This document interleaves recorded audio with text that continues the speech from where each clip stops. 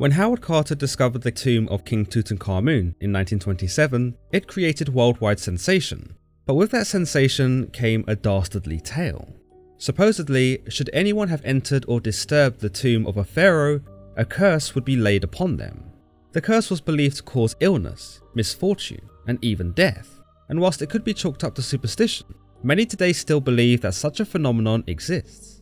Many of these superstitions stem from the deaths of some of those involved in Carter's excavation of the tomb.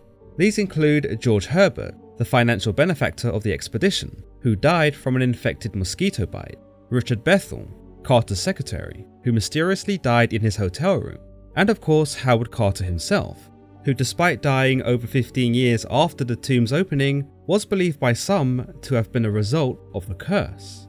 In spite of Carter's own dismissal of such a notion, the concept of Tutankhamun's curse still presides today.